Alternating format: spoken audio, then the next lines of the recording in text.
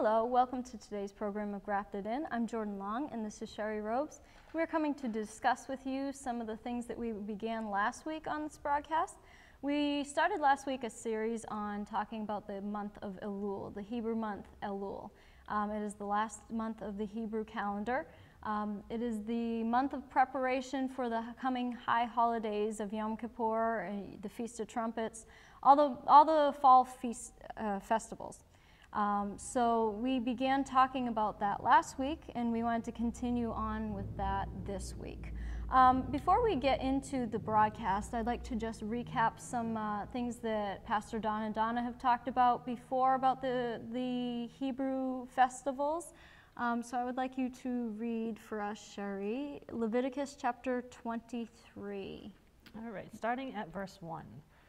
The Lord said to Moses, "Say to the Israelites, the set feasts or appointed seasons of the Lord, which you shall proclaim as holy convocations, even my set feasts are these. 6 days shall work be done, but the seventh day is the Sabbath of rest, a holy convocation or assembly by summons. You shall do no work on that day. It is the Sabbath of the Lord in all your dwellings. These are the set feasts or appointed seasons of the Lord. Holy convocations you shall proclaim at their stated times." Okay, and then jump down to verse 23.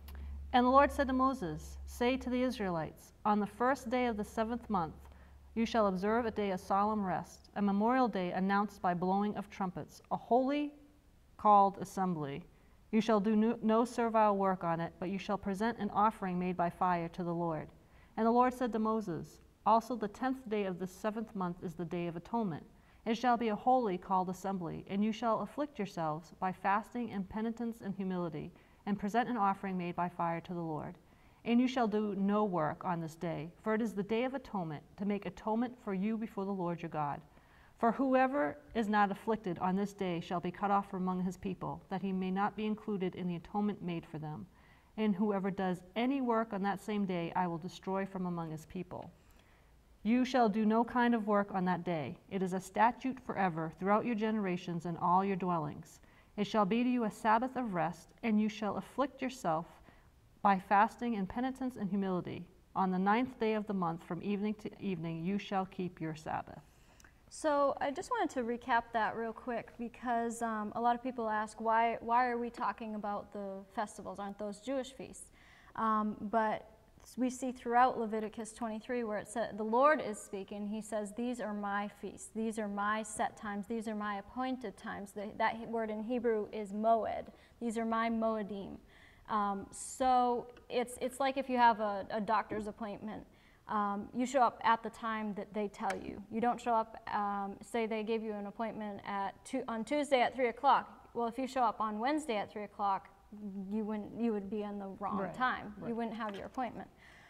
So if we are the children of God, truly we are through Yeshua the Messiah, we need to find out what are the set feasts of the family. We have been grafted in, as the broadcast name is, grafted in.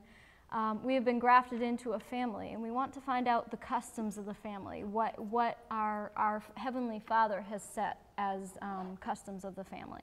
So in what she was reading in Leviticus, it goes into talking about the Feast of Trumpets, the Day of Atonement. Those are what's coming up in just a couple weeks they start. So we are right in the middle of a month of preparation. We talked on the last broadcast about how it is a month when they talk about how the king is in the field.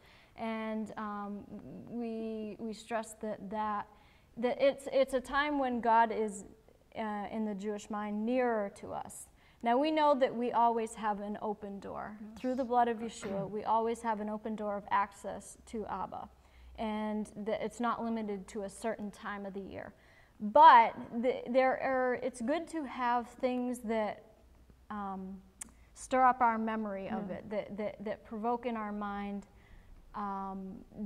the thought of getting closer. The importance of certain times that he's set throughout the year. Mm-hmm. And it becomes it becomes more of a focal point for us to get focused in on this time. Right. Okay, this is a time like with the month of Elul. Mm-hmm. We have all these days to really focus on and be in an awareness of, okay, this is this is our days that we can focus on preparation. That's right. Focus on getting right with Abba, getting right with others. Focus on getting back onto the right path. That's right. And this is the season of that. This is the season that Abba set up specifically for that time. And he said he is the Lord, he does not change. That's right. So even though we have come into the new covenant, there are still things, they talk about how those are shadows of things to come. They are still relevant for us today. So what we do here at Faith Christian Church a lot is we look into the feasts and find out how can we apply these to our lives spiritually, our walk with Abba. That's right, yeah. And as we learn to apply them, we find ourselves continuing on with a journey that just keeps opening more doors, Right. and gets us more into realms of things where just more of the blessing of these moeds is opened up to us. Right. And to understand things through a Hebrew mindset. Definitely, yeah. How Abba intended the word to say. It brings such a new life to it that I don't think that we had before we started this journey. And as you said, it is a journey. And each time we come through the years and we come through the cycle of the festivals again, it's like it's an ascending cycle. Exactly. It's like we come to Yom Kippur one year, and we're higher than we were last year. We have more of a revelation, more of a depth. And all of it is to connect with Abba. That is the purpose of it all, that we may become one with him. That was the purpose that he created the Day of Atonement. That's why he made a Day of Atonement, to bring us back into unity with him. That's the word atonement, at one meant. Right. It's to become one with him again. Right. And like you're saying, the ascending of going up as we come through each year of celebrating these things. We find that, last year when we celebrated these feasts, we just saw there was new, awesome, amazing things that happened.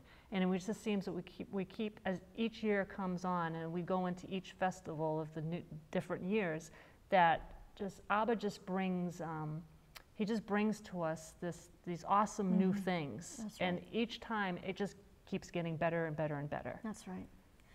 Last week on the broadcast, we talked about the Jewish heart, and I had read an article about it, and I'm going to real quickly reread that article just to bring us back to the point where we left off. Love, it is the most powerful of human emotions. We all crave it. We cannot live without it, and yet it is so overwhelming, so all-encompassing, that there's no way to measure it, prove it, define it, or even describe it.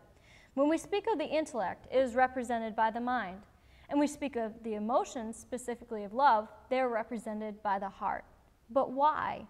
The symbol of the heart is probably one of the most well-known symbols, spanning continents, cultures, religions, languages. That little red heart means love. It is used to sign letters, to represent the word love itself, and has inundated the buyer's market by being plastered on cards, t-shirts, necklaces, balloons, and just about everything else. How is the image of the heart, as we most commonly know it, the symbol for this passionate experience of love? The month that we are now in, Elul, is the key to unlocking the inner and most potent meaning of the heart. As is well known, the Hebrew letters that make the word Elul, Aleph, Lamed, Vav, and Lamed, are an acronym for the phrase from the biblical Song of Songs, Ani ledodi v'dodi li, which means I am to my beloved and my beloved is to me. This beautiful phrase, which represents our relationship with our Creator, is often paralleled to that of a husband and wife, a bride and a groom. The Zohar explains that at the beginning of Elul, we are achor el achor, meaning back to back, and by the end of Elul, we are panim el panim, face to face. But how can it be that we are back to back? Wouldn't that imply that God has his back turned to us as well? How can we say such a thing when this is the month which the king is in the field? Is it not the month when God is more accessible than ever, when he is waiting for us to greet him, when he is there for us in the field of our everyday lives? The fact that we are described as back to back and then face to face is an amazing lesson. Often when we feel hurt, angry, abandoned, whatever the root of our pain may be, we turn our back. When our back is turned, we have no idea of the state of the other. And it is often easier to believe that we are not the only one with the turned back. It is easier to think the other has also turned around, that the other isn't facing us at all, because if that is the case, then even if we turn around, it won't help, so why bother? Why make that first move only to turn around and see the back of the other? But this rationalization is the cause of many unsettled arguments, hurt feelings, and broken relationships. How classic is the scene played out endlessly in movies of the couple who walk away from one another. At some point, the man turns around wanting to call her name, ask for another chance, beg for forgiveness. He is about to speak, but realizes that her back is turned. She is walking away. He tells himself that it is too late. She just doesn't care. So he turns back around. Seconds later, she turns to look at him. She doesn't want this to end. She wants to say something, but can't garner the courage. She doesn't have the strength. And why? Why should she when his back is turned? The month of Elul teaches us the necessity of being willing to turn around. She looks at him longingly, but it doesn't matter. She assumes he couldn't care less as he continues to walk away from her. And we, the viewers, sit on the edge of our seats, hoping that maybe they will both turn around at the same time, that they'll finally realize that the other does care, that even though they appear to be back to back, they really want to be face to face. Sometimes that fairy tale ending does happen. Other times they simply continue to walk in opposite directions right out of each other's lives. It is the month of Elul that teaches us the necessity of being willing to turn around. The King is in the field, our Creator is here, and no matter how we may feel, He has never had His back turned. All we need to do is turn ourselves around to realize that He is there and waiting for us. The back-to-back that we experience in the beginning of the month is based on our misperceptions, our fears, and our assumptions. Only when we turn around do we realize the truth, the inner essence, and then we are face to face, which does not only mean that we can finally look at each other, but more so that we can look in each other. For the root of the word face, panim, is the same as panimyot, which means innerness. So now the question is how this lesson is taught to us, not only in the month of Elul, but through the name Elul itself. As we said above, the word Elul is comprised of an aleph, followed by a lamed, followed by a vav, followed by the final letter, another lamed. The first letter in Elul is also the first letter in the Hebrew alphabet. The letter aleph is numerically equivalent to 1, which represents the idea of God's total unity. So now here is where our lameds are once again defined. At this point, it is important to think again about the symbol of the heart and to question its origin.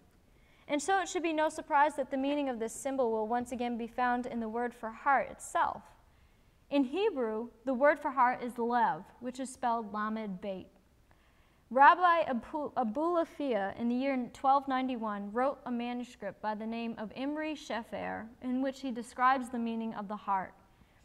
The word lev, lamed beit, needs to be understood as two lameds. This is because the letter beit is the second letter in the Hebrew alphabet and numerically equivalent to 2.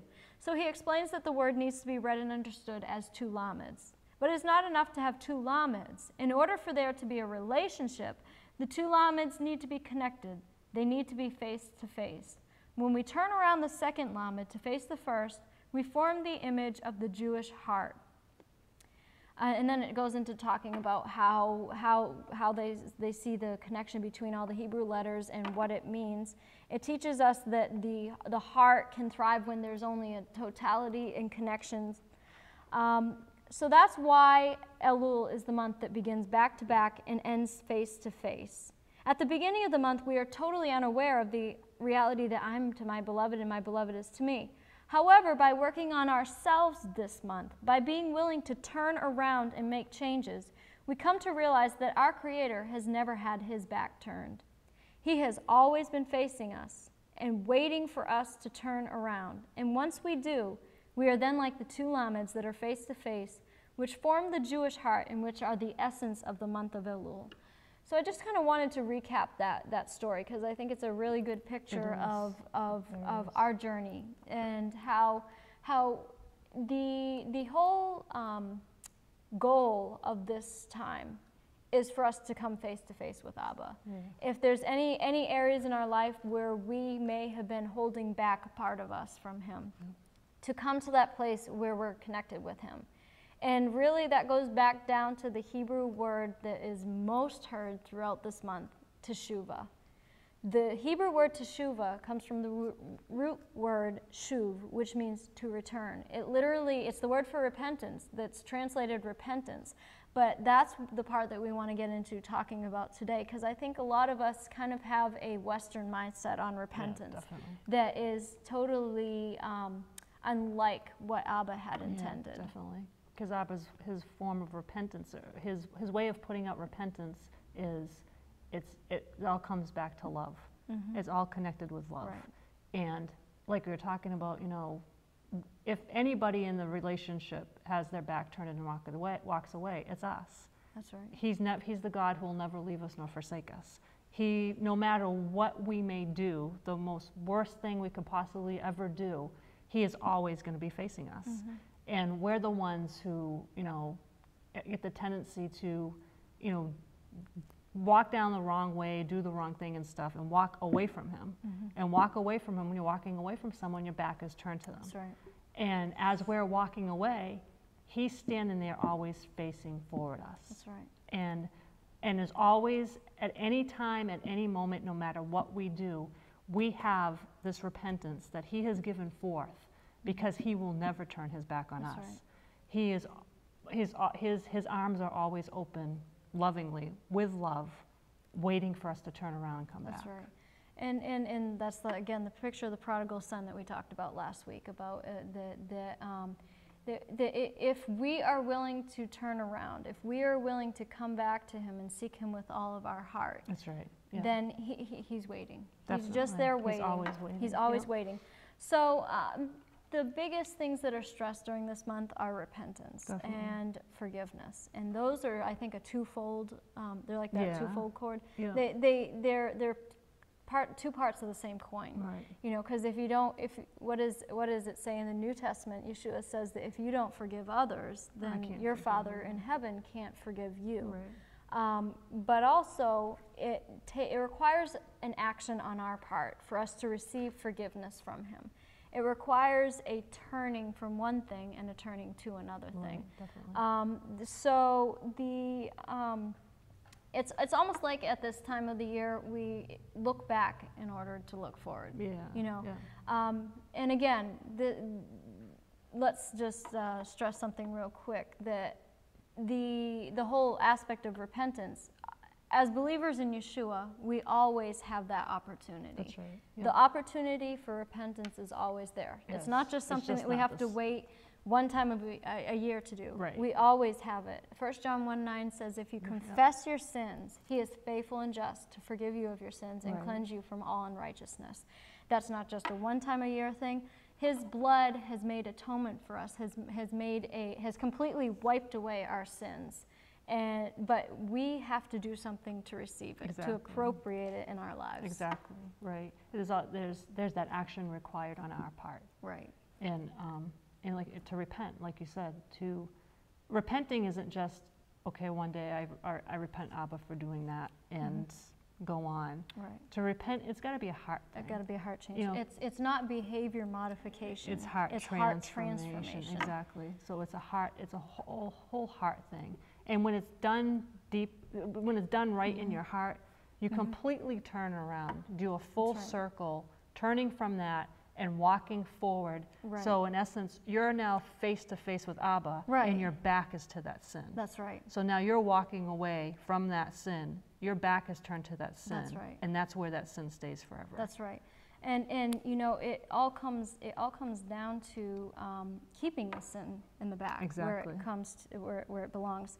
I found an interesting article about the month of Elul, and it kind of a little change up from what we normally would think of it as. It says, as we have now entered into the days of Elul, it's time for a baseball analogy. The start of the baseball season, opening day, take place in spring, the same time as Passover. After Passover, we begin the long journey of working out what we have started, not unlike the baseball season. It's a long summer of the daily grind of games, trying to stay on top and keep the team healthy.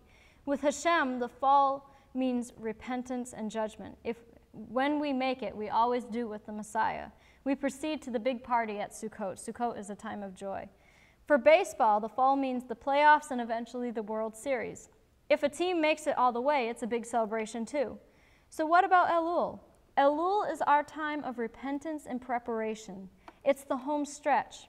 What we began in the spring is about to come to an end. We must put our full effort into staying on course and often make corrections for mistakes along the way. So it is with baseball. August and particularly September is where teams buck up and try to stay strong. If you are in first place, you make sure you keep winning. If you are not and you want a chance at the series, you've got to quickly right the ship and push forward strong. At one point, there was a picture circulating in Red Sox news of a rear-view mirror from a car with a Yankee symbol in the middle. Underneath the Yankee emblem was the familiar phrase, "Objects in the mirror are closer than they appear." Yikes. During Elul, we should ask ourselves, what's getting close in my rear-view mirror? Most likely, if we take a good look, it's sin. Sometimes we get overconfident that we have progressed through a tough time and have made steps forward in our spiritual walk. We have to stay strong and not let our guard down. This is Elul, and it's time to step up to the plate. I think that just is such an awesome way of looking at it. Yeah. Objects in the mirror are closer than they appear. Right. And when you Right. think about that, when you think Even about... Yeshua has said that, sin is crouching at your doorstep. Exactly, right. know. Yeah. And you think about that, like, when you're driving and you look in your side view mirror and, you see a car back there. Right. And then... You think you have good distance. Exactly. And then, but in actuality, you don't. That car is closer than what you thought. Right. So when you look at that in the way of sin, and it's like, Yeah. okay, well, yeah, I look and I see that sin has been there. Yeah.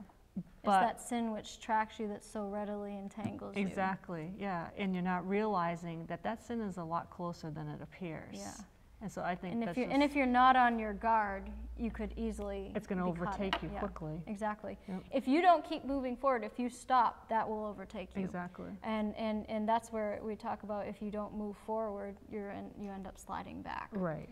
But that's a story for another day. Definitely. But I guess to know what repentance is, we got to know what it isn't. Mm-hmm. A lot of people have the concept of repentance as being you get caught for a sin, and so then you feel bad for it, and you cry, Yeah. and you're all beaten down and depressed for a few days, and then you pick up and move on. Right. That's not repentance. You can cry and weep and mourn over the sin that you committed for a month, and it changed nothing. Exactly. You have to, true repentance means seeing the wrong that you did, seeing that it put distance between you and Abba, because ultimately sin breaks up our relationship with Abba. Seeing that was wrong, admitting what you did, what does it say? You confess your sins. Right. You have to admit that you did it. You can't deny that I didn't do anything wrong. No, that's right. You have to realize that you sinned, realize what you did, realize that it put something in between Abba. You have to want to change, and you have to make a commitment to do something different. The whole root word of repentance means a turnaround. It's like doing a 180. You have to change your direction. It's like, I guess you have to look at it like, if I was put in that situation which I sinned, if I was put in that situation again, how would I do things differently now? Exactly. And so if we look at things from that perspective, it really changes a lot. Yeah, and kind of in essence, that's where the whole test, so to speak, of repentance comes into play. Because if you have something that you did and you come and repent for it, and then that sin's ugly head rears its head again the next day, and boom, you do it. Yeah. Well, then the day before you weren't really hadn't repenting. yourself in the right place for that. So people who keep going around the same tree and repent, they come back around, they realize they did wrong, they repent. A lot of times it's just that they got caught. Right. Yeah. But if it's a heart transformation, you truly realize that sin is an abomination to Abba, whatever it is, whatever it may be. It is something that will break your fellowship with Abba, and ultimately, fellowship with Abba is the most important thing in our lives. Definitely. Let's turn over to Joel chapter 2, verse 12 through 13, and we're going to read that real quick. And and kind of look and see what Abba says about us turning to him. Because throughout the scriptures, there's a lot of things that talk about turn, return, come back to me. That's Abba's heart. He keeps calling us back into fellowship with him. Ultimately, everything that he set up is to bring us back. That's the whole creation story, the whole redemption story. You know, he created us, man fell. The whole Bible from Genesis to Revelation is about bringing us back into that right fellowship with him. And, you know, that's really what the essence of this month is about. Joel chapter 2. Joel chapter 2, verse 12 through 13. All right.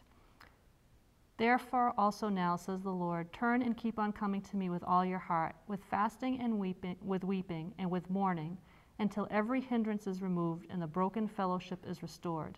Rend your hearts and not your garments, and return to the Lord your God. For he is gracious and merciful, slow to anger, and abounding in loving kindness, and he revokes his sentence of evil when his conditions are met. So that I like that scripture. Yeah. The whole thing about keep on coming to me with all your heart. And, you know, if our heart is in the right place, we want to be right with Abba. If our heart is in the right place, we're open to hearing him correct us. You know, whom the Lord loves, he corrects. It's all out of love whenever he corrects us for something. Yep. It's all out of love. And what is the ultimate fruit of repentance? It's restoration. Exactly. It's the broken fellowship is restored. And then you go on down in that chapter in Joel, and I love it. It talks about in verse 25, after you've turned, after you've come back to him, after you've repented of your sin, whatever the break in the fellowship was, after you do that and you bear the fruits, as it says in Luke 3:8, bear fruits that prove that you've repented. Then it says in Joel chapter 2, verse 25, I will restore for you the years that the locust has eaten, the hopping locust, the stripping locust, and the crawling locust, my great army which I sent among you, and you shall eat in plenty and be satisfied, and praise the name of the Lord your God.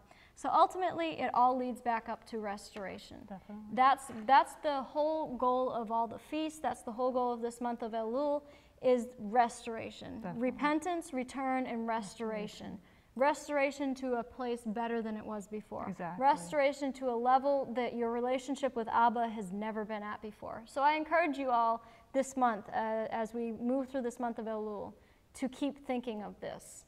And we will probably be continuing this message next week on the broadcast. So join us next week, and we will give you some more insight, whatever Holy Spirit shows us on this. Thank you for joining us, and have an excellent week.